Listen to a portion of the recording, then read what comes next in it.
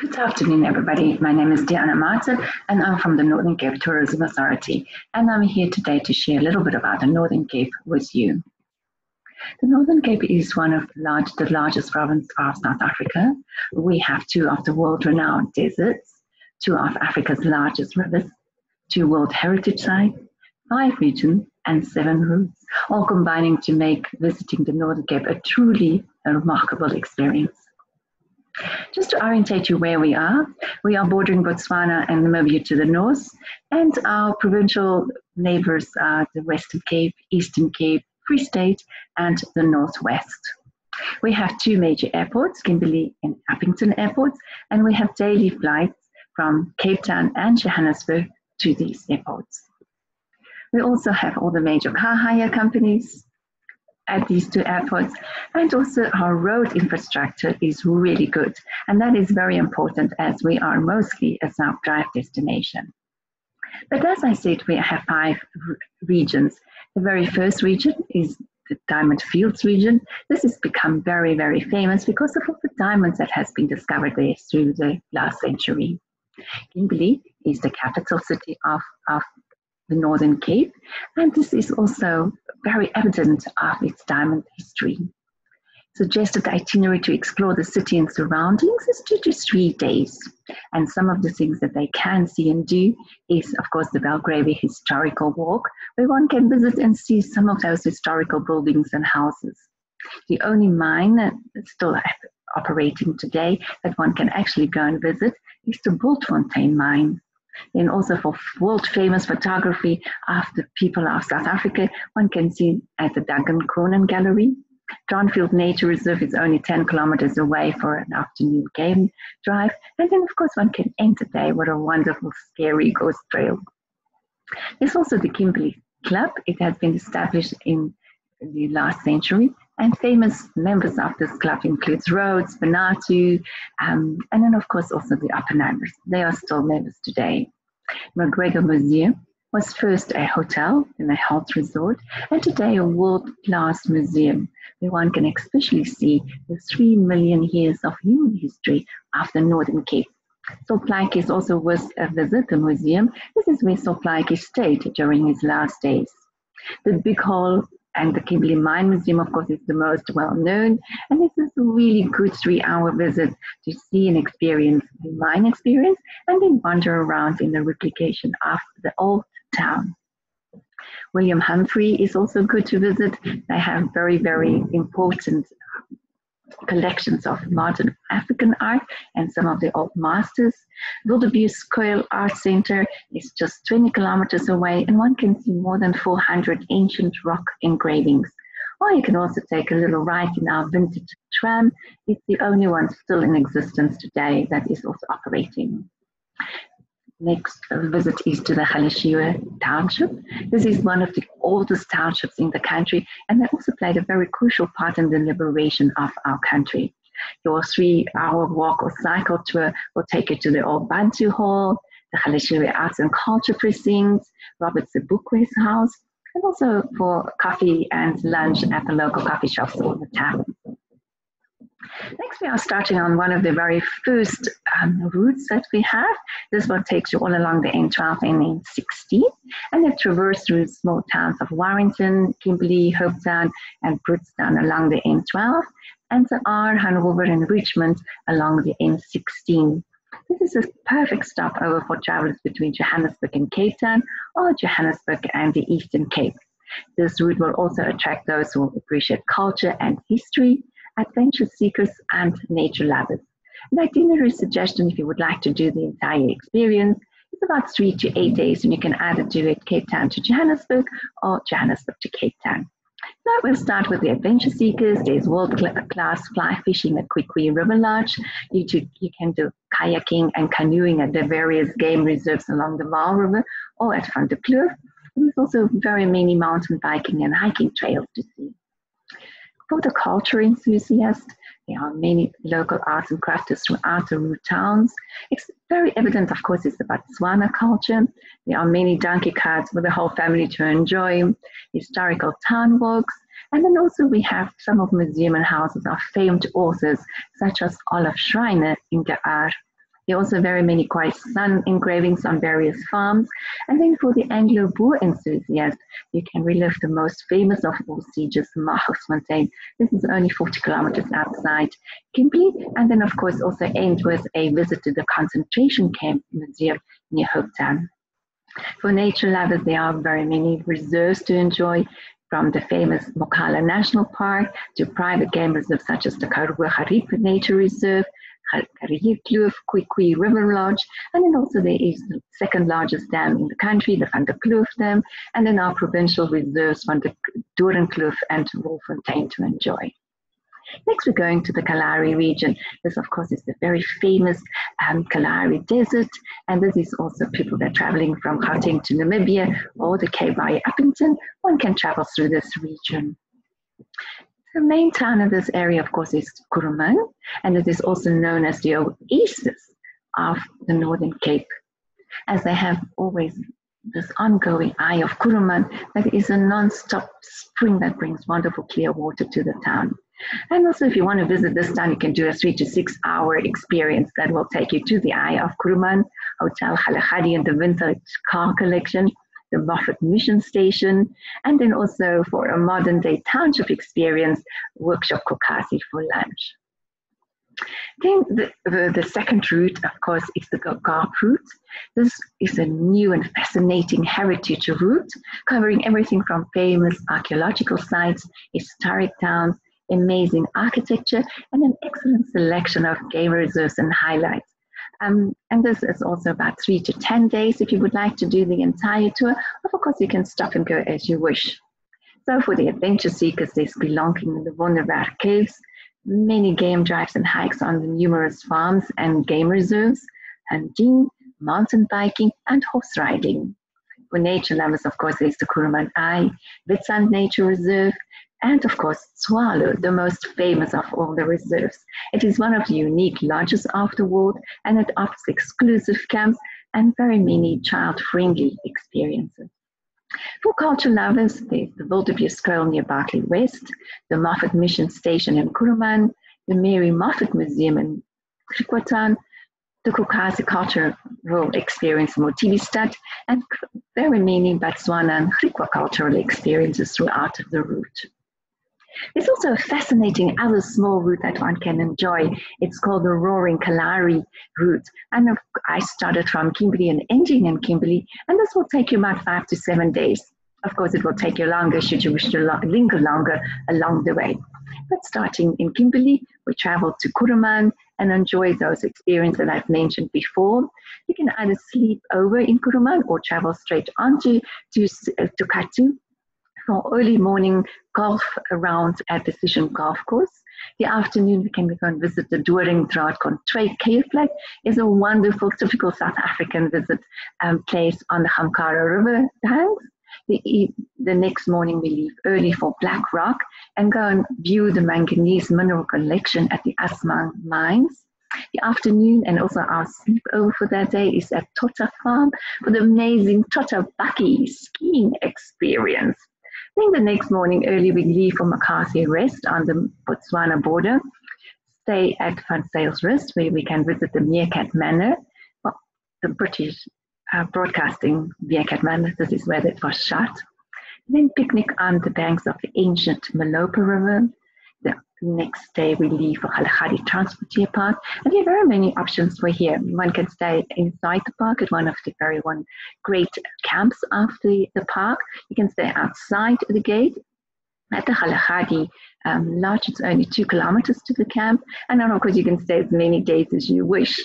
When you leave, we visit Uppington, and there's also really great to stay at least an afternoon in Uppington and explore the wonderful things to see and do there. And then, if you do not wish, you can continue and either stop over at Witstrand Nature Reserve and experience the roaring sounds of the Kalahari.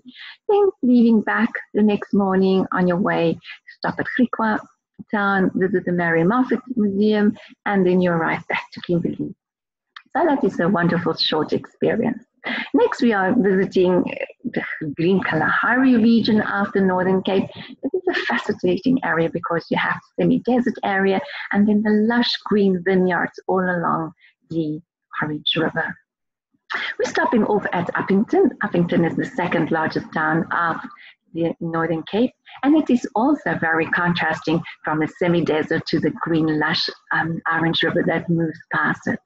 And a suggestion to visit the Uppington town, 3 to 2 hours to a full day experience, depending on the time that you have. So we're starting our visit to Uppington 26 Monument. This is in the township of Babelo. And this is again also thinking of those that lost their lives during the struggle movement. You can take a selfie at the Camel and Donkey monuments and go and see the Date Palm Avenue. It's at the entrance to the Eland Resorts, and it is a staggering 1.4 kilometers long. You can also visit the Kalahari Oranje Museum Complex, go and visit the South African Dried Fruit Cooperative. This is the largest of its kind in the Southern Hemisphere. Of course, then you can take time out and go and relax with a wine tasting experience at the Orange River wine tasting rooms in Uppington, and then also an afternoon river cruise with Sakisa Arki on the Sunset Cruise. We are starting now on our third route, the Kalahari Red Dune route. This is a wonderful experience with the red and golden sand dunes of the Kalahari, and it stretches all the way from Uppington right to the Namibian border. We pass the towns of Ascom, Groot and Kleinier, and Rietfontein. Adventure, culture, and eco-nature lovers can experience the unique offerings of this route. And accommodation on this route also varies from farm stays, boutique lodges, and camping. So again, this route experience is about 3 to 7 days. It can be a bit longer, it can be shorter, just depending on your interest and the time that you have. But the highlights include a visit for culture, Diamond Coffee Shop. They're very famous for their milk tarts. And Kura's Farm Kitchens for traditional cuisine, and authentic Bushman arts and crafts for sale all along the way. This is also one of those UNESCO World Heritage Sites I mentioned in my introduction, the Komani Cultural Landscape. This is here where you can experience and learn about the world's oldest culture, the Komani San. You can join a tour with Finkies Tours, or you can visit the San Komani's Community Lodge, Erin Eco Lodge, or you can visit Carl's Lodge in the Kalahari Transfrontier Park for an experience with this unique people. So if you're looking at the nature experience on this route, you can experience a wonderful dune sunset tours and desert dinners, meerkat experiences. You can have morning or evening walking tours and guided drives. This is also being announced as the Dark Sky Sanctuary, one of only 10 in the world and the only one in Africa for the best stargazing in the world. There are guided birdwatching trails, game viewing drives and walks, dune and desert landscapes, or you can of course go and visit the Kalahari Transfrontier Park, which is home to the mighty Kalahari Desert. This is one of the largest parks in South Africa, and it is also bordering and connecting the Northern Cape with Namibia and Botswana. For the adventure lovers, there's great many things to experience. At Grootpan, you can do 4x4 routes and challenges. At the Kalahari Info Tented Camp, there are 4x4 dune experiences, sunset tours, camping, and desert dinners. At the Roy Day Guest Farm, you can do sandboarding and sand guiding. At Kalahari Trails, they offer the morning and evening walking tours and guided drives and a visit to the Meerkat Sanctuary. Or you can play like you're in the Red Sea and go and float on one of the salt pans. Really amazing.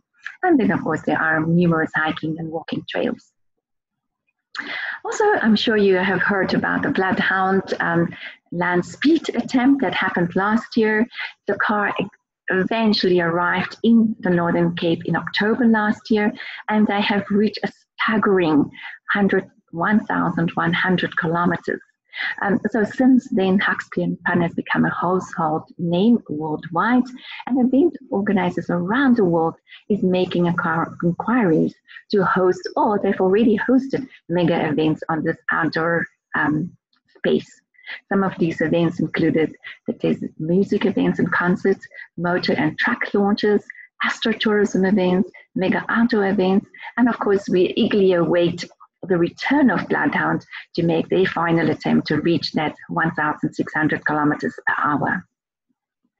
Next, we're moving to the Courbet Tree route. This is very much for those that are wanting a great lifestyle, nature, and adventure experience. It is named after the indigenous Courbet tree, and this route stretches all along the mighty Orange River, and it takes you into one of the most interesting and beautiful areas of the Northern Cape, and it traverses the small towns of Kemus, Kanon-Eiland, Kennard, Ochrabis, Uppington, and Marchant. And this is really a truly beautiful experience for adventure seekers, families, and the over 50 travelers. So again, it is 3 to 10 days. Of course, you can make shorter or longer as you wish. We're starting with the nature experiences on this route. One can visit Rimpersmark Hot Springs, the Ochrabis Falls at the National Park, the Courbet Tree Forest at Marchant, bird watching in the park, game drives and walks, and also astonishing stargazing. For the adventure, there's countless adventure opportunities for families and the more adventure travelers. And these include Rimpersmark hikes, abseiling and rock climbing. At Kamkiri and Tutwa, they offer river rafting, fly fishing, and kayaking. And there are again numerous 4x4 routes, hiking and mountain bike trails, game drive, and horse riding trails. For those that is just wanting to chill out and enjoy it, there are really also a great many opportunities. You can take your weekend break at any one of the top game lodges, game farms, or guest houses on the route. You can take leisurely outings on the river barge at Kamkiri, easy hiking trails at the Ochrabis National Park, or also stay for the night game drives to see the nocturnal wonders of this park. You can again go and enjoy the sunset cruise on Sakisarki and Uppington, or you can simply go and while away the afternoon on a brandy and wine tasting tour. You can start at the Mast in Kakamas, then on to Bezalel outside Kemus, and end up in Uppington at the Orange River wine cellars. You can also visit the numerous Padstalle for local cuisine and art of the region, or indulge in a luxurious spa break at the African Vineyard Spa. And then while you're there, you might as well stay for a leisurely afternoon tea. We move now on to the next region, the Karoo region. This is offering small and isolated Karoo dorpies, the distinct architecture and very many churches. And then also, this is also great for that warm Karoo hospitality and food. And this also offers 2 routes. But first we stop in the R. It is the 3rd largest of the towns in the Northern Cape, and it is located on the main railway line and main highways between Johannesburg, Cape Town, Port Elizabeth, and Namibia. Also possible to stay away for a stay and while away for the day or half a day. And some of the experiences can include a visit to the R Railway Museum and Station, the Garden of Remembrance, Olive Schreiner's house and restaurant, historical town walk, and go and visit the local artists such as Sam, Mooi, Fundisa, and Roos. The Karoo Highlands route is on this, and it features the small towns of Nieuwoudtsville, Calvinia, Williston, Sutherland, Fraserburg, Carnarvon, Loxton, and Victoria West, the heart of the Great Karoo. This is definitely recommended for slow travel, solo travel, adventure and nature lovers, and those interested in archaeology, paleontology, and astronomy. There's much to entertain them on this route. So we'll start with nature. And again, a suggestion is 3 to 7 days, but again, it offers so much you can stay much longer and enjoy all that is on offer. So for those interested in paleontology, definitely to go on the dinosaur walk in Fraserburg. There are also guided paleontology and botany tours in Thailand in Sutherland. There are rock art that can be viewed on farms throughout the region. I mean, there are numerous game reserves and nature reserves from Tankwa Karoo National Park, Akkerendam Nature Reserve outside Calvinia, and Durham Kloof and Oorlogskloof in Nature Reserve outside Colesberg and Nieuwoudtsville. Then, of course, the Hantheim National Botanical Garden in Nieuwoudtsville. This is also an amazing experience for stargazing, and this is on offer throughout the region, but definitely not to be missed at Salt in Sutherland and at Starland, or at the SKA in Carnarvon. For the adventure lovers, again, there are numerous mountain biking trails and cross-country routes, multi-day hiking and walking trails, and also multi-day caminos starting in the Western Cape and ending in the Northern Cape. For families, there are great experiences from farm holidays, camping, and half a day to full day easy walking trails, town walks in Calvinia, Sutherland, and Fraserburg, or join the locals for a real dance. Lifestyle, you can enjoy one of the many festivals and local farm shows, the Karoo architecture, enjoy the slow Karoo cuisine, cheese tasting in Williston, book readings and festivals in Richmond and in Loxton. Also very, very much in view wherever you go is the 1,000 wind pumps and vast spaces on this route. We're moving now to the last of the regions. It is the Makwa region. And this, of course, is also very well famous and well known for the annual flower offering, and this when it is transformed into this absolutely amazing landscape of just flowers. The region is also home to 2 routes that will take the visitors to the smaller communities and towns of this region. We start again in Springbok, which is the largest town in this area, and it is also very well known for its mining history and Second World War experiences, and it's also a good stopover for those traveling from Namibia to Cape Town or Cape Town to Namibia. And also for you to once a while away, it's also great to stay there for 3 hours to a full day. You can visit the Monument Koppie.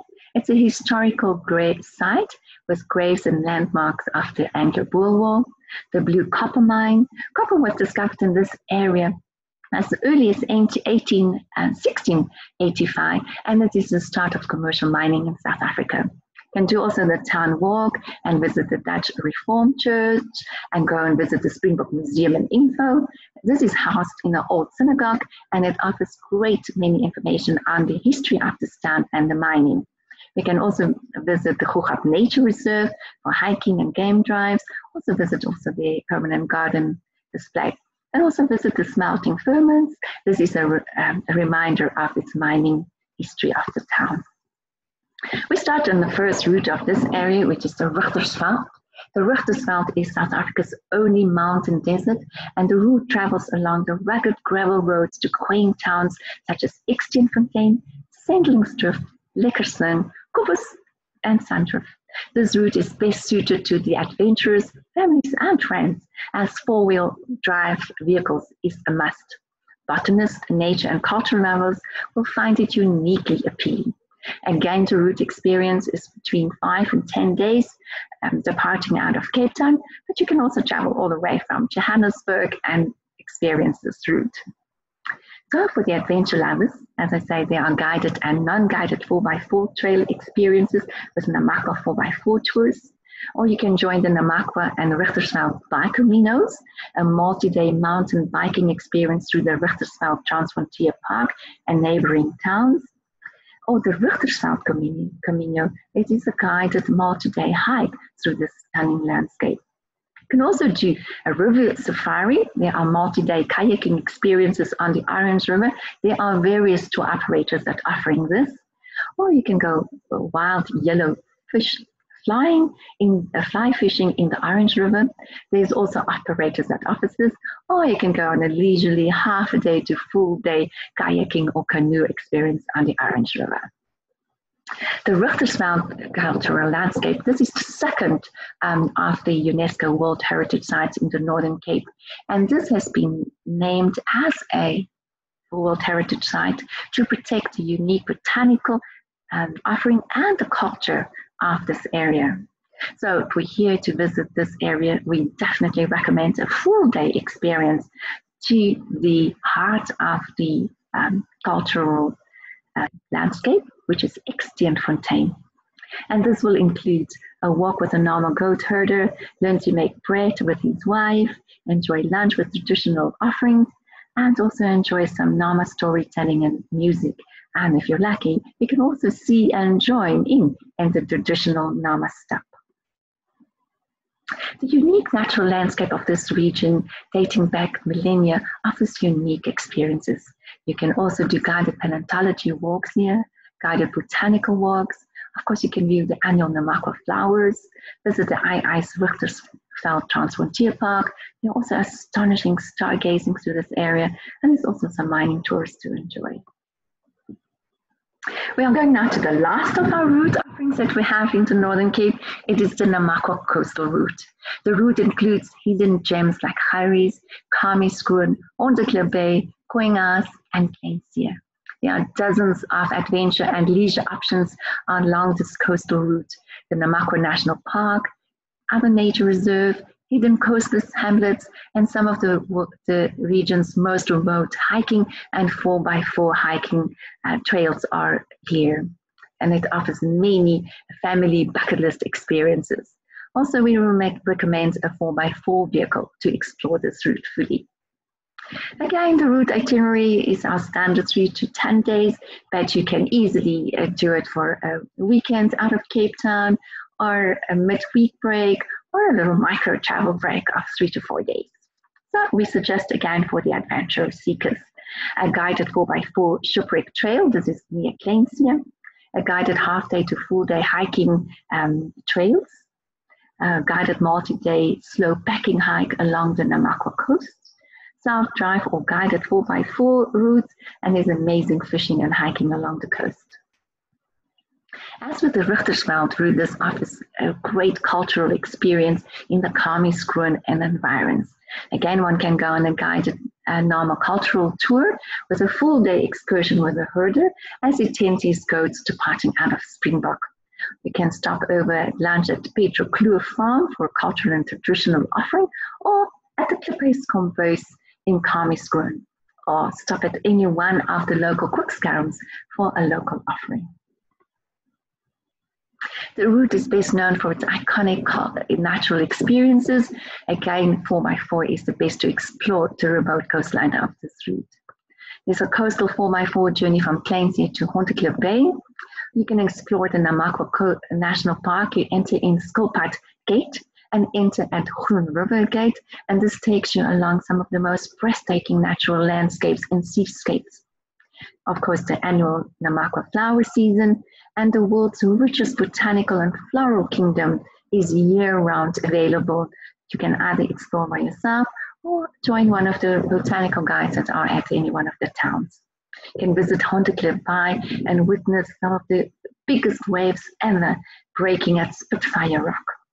And then for a special experience is the flower camps that opens annually in Skilpad and at Groenrivier. I also wanted to stop over and just with Sutherland. Sutherland is one of the small Karoo towns, famous for its dramatic stargazing, its snowy winter, and it is also a great getaway for those that is staying in Cape Town. It's only a 4-hour drive, and it is really great for a weekend stay or again a macro travel. Winter especially is very popular to visit Sutherland, as it's got beautiful snow landscape always. So what can you do for your weekend away? So there's the Sutherland Planetarium. They offer unique sun gazing and digital tours of the universe. There's a walking town tour that will take you past some of the oldest towns, and especially the Van Wyk Loos and the Grote Kerk dating back to the 1870s. Sterland Farm, just outside of the town, offer guided fossil and botanical tours during the day and stargazing tours at night.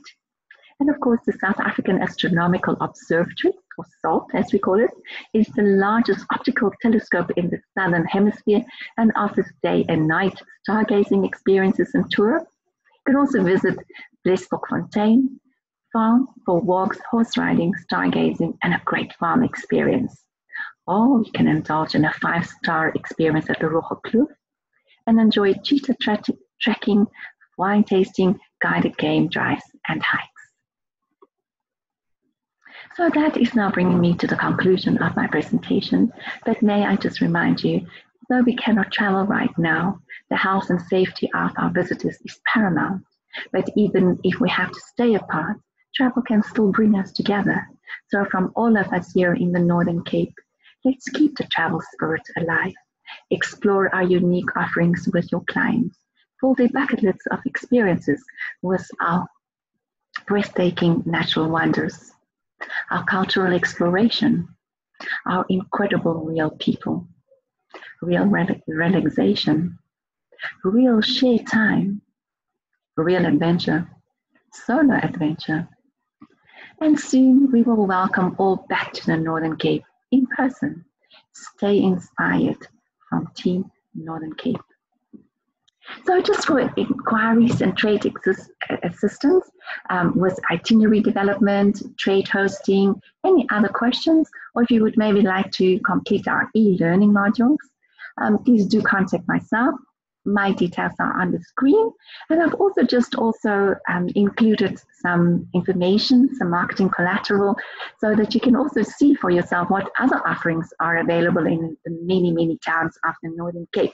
Those are downloadable at the bottom, and if you still have time, 2 minutes, and you can see a short video that I've also included for you here. So thank you very much, and we hope to see you soon in the Northern Cape.